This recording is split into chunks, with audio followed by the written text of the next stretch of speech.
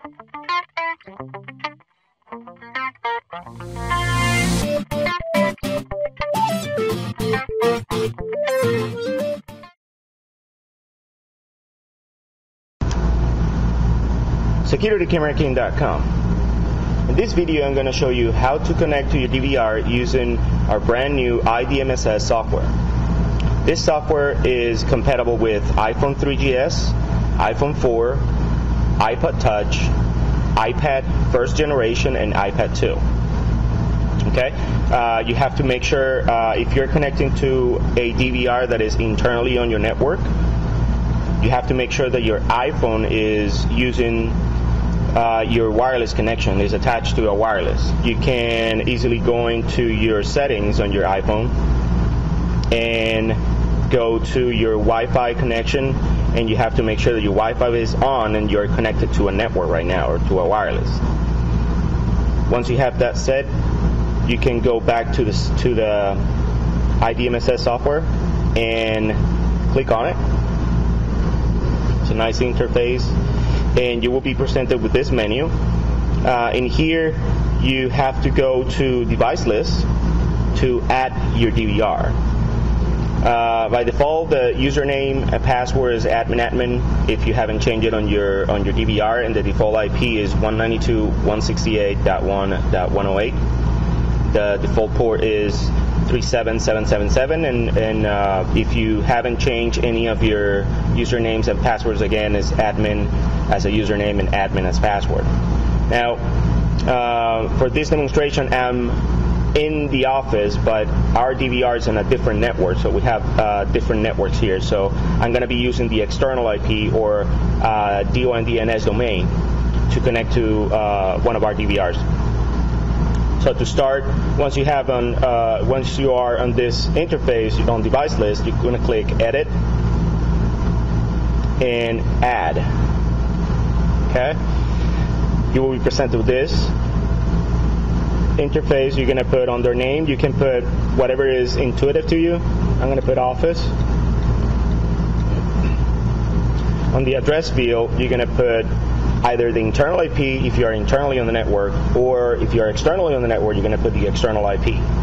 You can find the external IP of the network where the DVR is by going to a computer and open whatever browser you're using and going to canyouseeme.org or whatismyip.com, and it will show you your external IP. Also, you have to make sure that you already have your ports open on your router, otherwise it's not going to work externally. Okay, for the address, again, I'm using DNS domain. So I'm going to put it in there.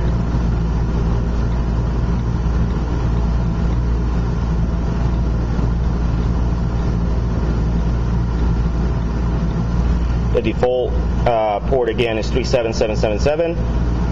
Username and password is admin, and here you will be choosing how many channels is your DVR. This DVR that I'm connecting to is 16 channels, so it's fine there. You just click OK. Click Done. You're all set. From this interface, again, you can click the arrow, or you can click the name of the device name that you put in there, and you can see the settings. And if you made a mistake or something, you can click Edit and re-edit those settings. Once you're done, you click OK, and you're ready to connect. You click Device List, iDMSS button, then you go to Live Preview. Now, for those that don't know about this app is able to connect to 4 cameras simultaneously and play audio if you have microphones on your DVR. You have to make sure also, if you have microphones on your DVR, you have to go to the settings under encode, and under the mainstream or the substream or the extra stream, you have to be sure that you have audio enabled. Otherwise, even though if you have a microphone, if you don't have those options checked, you're not going to be able to listen to any audio. Okay? So I got a couple of cameras here that has audio on it, and to connect to it, you will see 4 windows.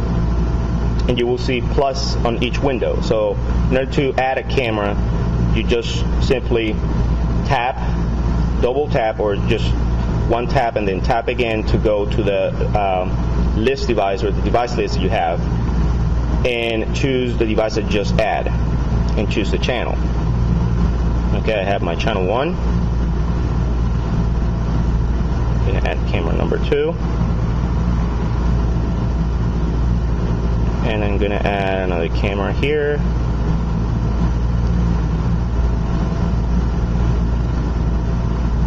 Okay, now all the 4 cameras are connected right now. You can either double tap a channel to go full screen, and you can use landscape mode, and here you will see the menus. You can take a snapshot if you want to. You will hear that sound. The next option is to go to the device list again. If you go to the device list, the DVR or the app is going to understand that you're getting out of the menu or out of the window that you're playing to go and add another DVR or another channel. Here you can close 4 channels at once, or 1 channel at once to close this particular channel, or you can click on the PTZ tool or the PTZ controller, and then you can control, you have different options for controlling PTZ cameras. This is not a PTZ camera, I got another one. So what I'm going to do is I'm going to double tap to go back to the 4 window view, and cameras 1 and 2 has audio.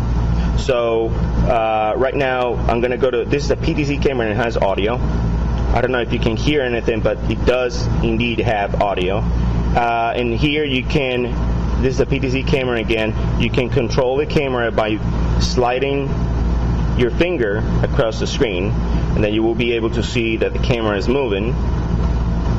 Here you can zoom in or zoom out. You can use either your fingers, or you can use the PTZ controller that is right here in this menu. You can zoom in or zoom out. You can move the camera from here. It's a very cool feature that now we are providing with this app. If your camera has more capabilities like focusing or adjusting the iris, you can do this as well. You can put it on portrait if you want to. Okay. Then you can double tap again to go to full screen on each camera. This camera has audio, so because nobody's there, you can't hear, but there is a noise there. So in order for you to mute that, you will see a speaker over there, and you just click on it, and the audio stops. If you want to hear it again, you click again. This option over here is to go to the device menu again, and then add another camera if you want to. There you go. You can click back. Here there is an option that says favorite. You can add the favorites based on the devices you already have configured in iDMSS. So right now I have only 1, so you can add your favorite cameras right away. Let's say camera 1, 2, 5, and 6, because it only has 4 views. So you can click OK. You can add as many cameras you want. You just pick it when you're ready to connect, and instead of going to the device list. Then you go back, live preview. You can double tap again to go full screen, and instead of going to the device, you go to your favorites and you add the cameras from there.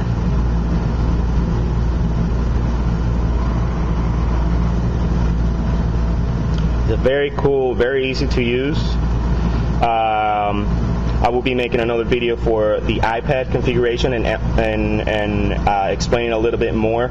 Our iPad app has capabilities to view 9 cameras at once. So that's right, 9 cameras at once, and listen to the audio if those cameras have audio, whatever camera you're choosing to have audio. I hope this has been informative for you, and I would like to thank you for viewing.